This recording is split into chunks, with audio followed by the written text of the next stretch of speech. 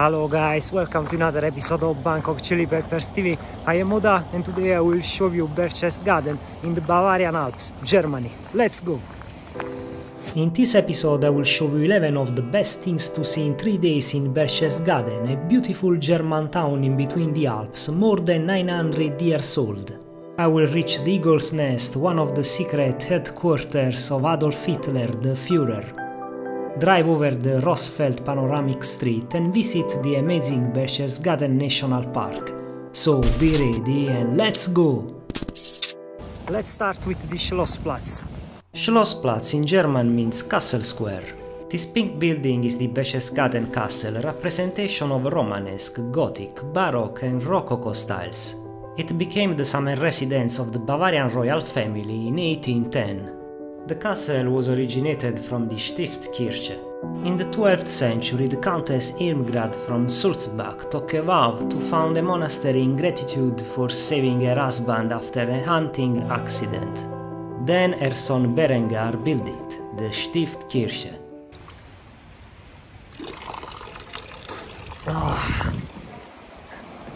In the Schlossplatz there is an arcade with an interesting mural illustrating the tragedy of the World Wars. T-Square is open to the cars and the noise is very disturbing.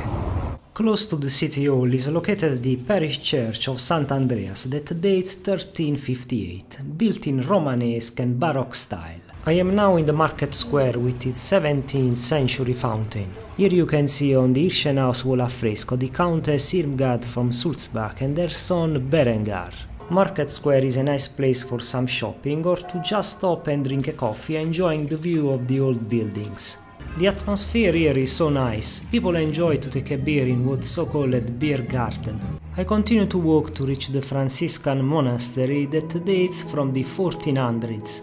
The bell tower was built by Lorenzo Sciasca. Born in Roveredo, Switzerland, he was a master builder and architect of the Baroque period. The view of the Watzmann mountain from Berchtesgaden is amazing. This mountain is 2713 meters high and its shape will definitely impress everybody. It's time to eat something. The restaurant and brewery of Brauhaus Berchtesgaden exists since 1645. If you like the beer, you should come here. It has, in my opinion, some of the best beer I tried in Germany. This place is famous for the Eisbock beer, 11.6% alcohol, almost 19 euro for half a liter. I tried it, but it's not my kind of beer, too strong. I suggest you to try all kind of homemade beers, they are all excellent. Very good. This goulash looks so lovely, I cannot wait to try it. Super. The food and beer was very good. I will go to sleep now. See you tomorrow. Bye. A new day just started. It's so nice to wake up with this view of the Watzmann mountain. If you want to climb it, the best period is June through September. The economy of this region was based on salt for centuries. Visit the salt mine to discover more. It started operating in 1517. The best viewpoint is on the Lochstein, but you need to walk a little bit to reach this point. This place is located on the way to the Soleilheitungsweg that I will show you later. On the way to the viewpoint you will find the Kirchleitenkapelle, famous photography spot. After an easy walk of around 15 minutes from the Schlossplatz I reached the panoramic terrace. Finally I reached the top and the view here is absolutely amazing.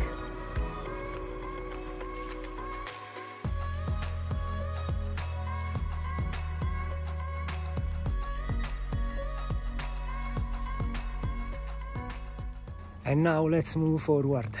I returned back a little bit to start the Soleilheitungsweg. This is a popular panoramic hiking trail of around 10 kilometers above the village of Ramsau. Good!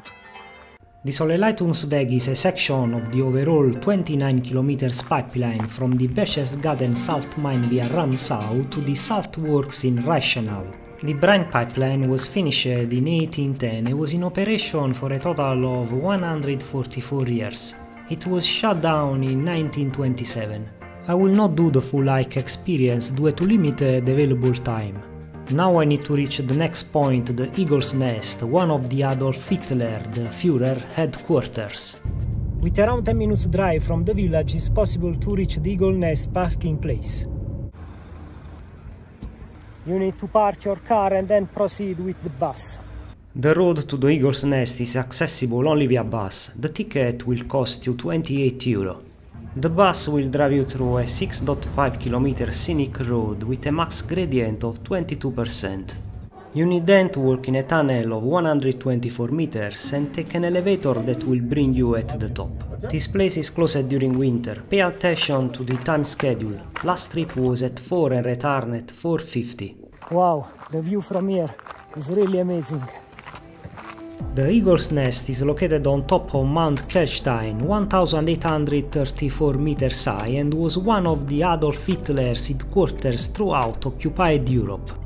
It rises above Obersalzberg, near the southeast German town of Berchtesgaden.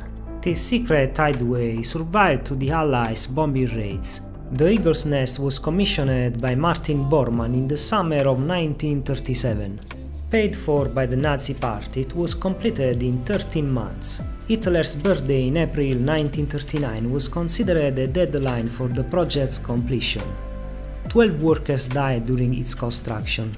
It was used exclusively by members of the Nazi Party for government and social meeting and was visited on 14 documented instances by Adolf Hitler. The Führer lived further down in his alpine mansion, the Berghof, on the Obersalzberg above Berchtesgaden. His wife Eva Braun spent far more time here entertaining her friends and family. Today the Eagle's Nest is open seasonally as a restaurant, beer garden and tourist site. This is really an amazing place, and now it's time to go back. Near the Eagle's Nest there is the Rossfeld Panoramic Street. This is a panoramic street and you need to stop to buy the ticket. The entrance costs 8.5 euros. There are several points where you can stop your car and enjoy the amazing view. Rossfeld is Germany's highest panoramic road. It's located near to the Austrian border and offers visitors a unique view of the Berchtesgaden Alps, Salzburg and the Sulzbach Valley. The route is 15.4 km with a max gradient of 13% and is also a part on the Austrian territory. This toll road was built between 1937 and 1940 and climbs from an altitude of 850 meters in Oberau and 750 meters in Obersalzberg to 1570 meters at the crest. This place is great for hiking. There are hiking trails for every level of fitness. Rossfeld Panoramastrasse is open all year round. My second day is over. I will go back to Berchtesgaden and drink some good beer. Good morning guys, today I will show you a beautiful lake located in the Berchtesgaden National Park. I'm talking about the Königssee. Let's go! In around 10 minutes drive from the village is possible to reach one of the several national park available parkings. This place is very popular for camping. To explore the Berchtesgaden National Park you can hike if you have time, or just take the Jennerbahn cable car. In just 20 minutes it takes visitors to the top of Jenner Mountain at 1874 meters. From your cabin you will see several people hiking. It can take up to 4 hours just to go on top. There is a panoramic restaurant near the peak. From here take a short walk for a breathtaking view over the Lake Königssee. Wow, the view from here is incredible. Founded in 1978, this is Germany's only alpine national park.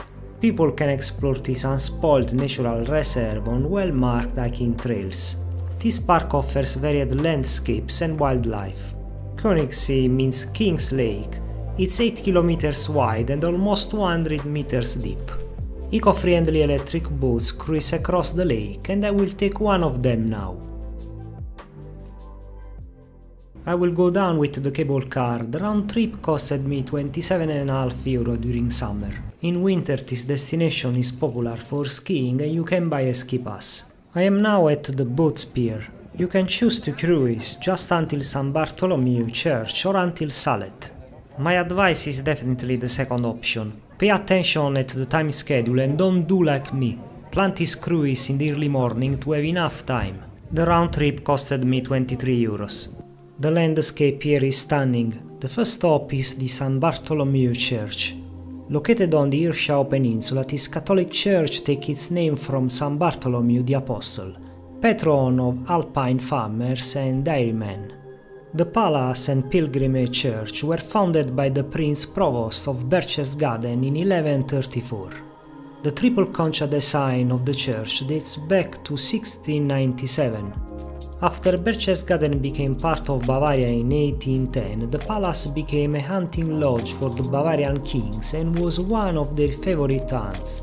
Since the Romantic period, this church has been a source of inspiration for numerous landscape painters.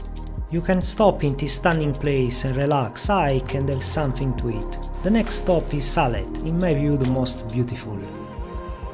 I just reached the Salet Pier.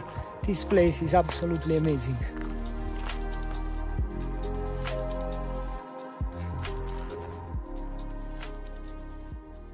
With 15 minutes walk from Salet it's possible to reach the Obersee, definitely something to not miss.